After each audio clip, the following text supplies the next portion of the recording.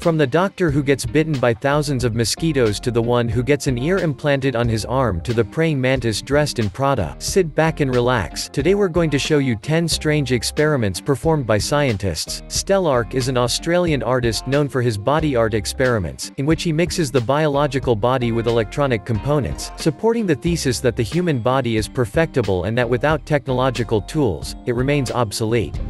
Realizing that he was followed by thousands of internet users, Stellark had a revolutionary idea, that of having an ear grafted into his arm so that all these people could follow his movements to the second.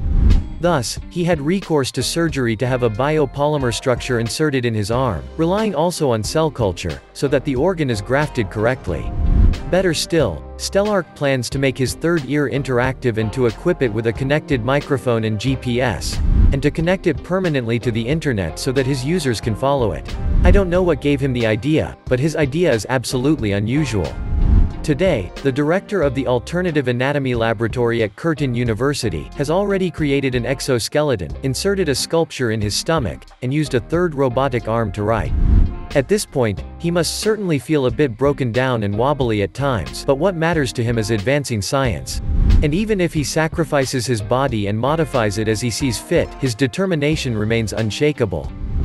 NASA is at the origin of several extraordinary scientific experiments that have revolutionized humanity.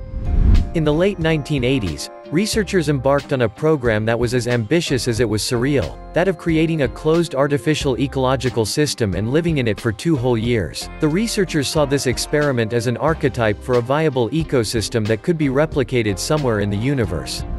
Thus, the largest closed ecological system in the world was created in the middle of the desert, near the Santa Catalina Mountains. This very special experiment was named Biosphere II, considering that our planet is Biosphere I. Under the dome of the gigantic structure were placed plants, animals, and 8 people who had to live for 2 years in several hectares of greenhouse, cut off from the rest of the world by a wall of 14 millimeters of tempered glass and an underground cover of several hundred square meters. The biosphere housed several reconstructions of the ecosystem: a tropical forest, an ocean with its coral reef, a mangrove, a desert, a savanna, a swamp, entire hectares reserved for agriculture, animals, neighborhoods, housing, and everything vital and necessary for survival. The atmosphere having to remain impenetrable throughout the experiment, the scientists who volunteered for the mission had to ensure their food autonomy by cultivating their own food thanks to the plantations. The researchers aimed to study each climatic or biological change affecting the different biomes reproduced in the biosphere. But as time went on, the inhabitants of the sphere noticed that the oxygen was gradually decreasing. This caused the animals to suffer to the point that some died. As a result, the scientists in turn began to suffer from the lack of oxygen and many became ill. Added to all this was an uncontrollable proliferation of cockroach colonies and other pests that they had to contain. Eventually, the project was aborted due to the problem of air recycling. The people who lived inside also suffered from hunger, thirst, lack of oxygen, and the tensions that this generated did not help. As if this was not enough, NASA was criticized for the uselessness of such an experiment and especially for the staggering cost of $200 million that the project required. Today, these scientists may have come out empty-handed and washed out of such an experiment, but they at least have the merit of having proved to the scientific community that recreating and controlling an autonomous ecosystem on Earth was a challenge that was completely beyond them. While researchers from the University of Bath were quietly urinating in the toilets of the institution, they had an idea that was, to say the least, brilliant. Urinating can sometimes last a long time, long enough apparently for these researchers to decide to invent a microbial fuel cell, which transforms urine into electricity. Yes, the best inventions are obviously born at the bottom of a toilet bowl. To carry out their project, the researchers had to collect liters of urine and bring them to the laboratory. Their plan was to use the natural biological processes of electric bacteria to transform organic matter into energy. According to them, a single 6 square centimeters battery would be able to generate 2 watts per cubic meter, enough energy to recharge a cell phone. And since an adult produces an average of 2 liters of urine per day or about 40,000 liters in a lifetime, there is no shortage of raw material. They so nicely named their technique, the P-Power. What a class! Well, to achieve a palpable and above all lasting result, they will certainly have to urinate several hundred times a day. In the worst case, if this technique is not successful, they will have enough to recharge their own smartphones for free. Wanting to know what happens after death is indeed the fantasy of many humans, but from there to want to bring the dead back to life, one must be either audacious or unbalanced. This is exactly what happened to Giovanni Aldini, who for a long time was fascinated by the case of the murderer George Forster. The latter had been sentenced to death for having killed his wife and child. The Italian physicist then fixed an idea in his head: bring the murderer back to life. And for this, he did not hesitate to show his experiments to the general public. Thus, the physicist placed electrodes on several places of the dead man's body to make electricity circulate, a technique commonly called galvanism. This technique consists of contracting the muscles of the body with the help of electric discharges. Giovanni Aldini then discovered that some of Forster's muscles started to move and that he even opened an eye. But the experiment was such a fiasco that no one wanted to repeat it. Giovanni finally abandoned the idea after realizing that Forster had not been brought back to life. It is said that Giovanni then turned to paint on canvas, more jovial and down-to-earth indeed. Pigeons are certainly intelligent animals, and for a long time, they have served humans as messengers. Well, it seems that this wasn't enough for these Chinese scientists from the Robotics and Engineering Research Center of Shandong University of Science and Technology, who hope to get much more out of these poor little beasts. They want to create remote-controlled pigeons. Yes, real ones, and remote-controlled ones at that. In concrete terms, they have implanted microelectrodes in the brains of the pigeons, which allow them to stimulate several parts of the brain to control them. It sounds crazy, doesn't it? In 2007, they succeeded in developing the first remote-controlled pigeon.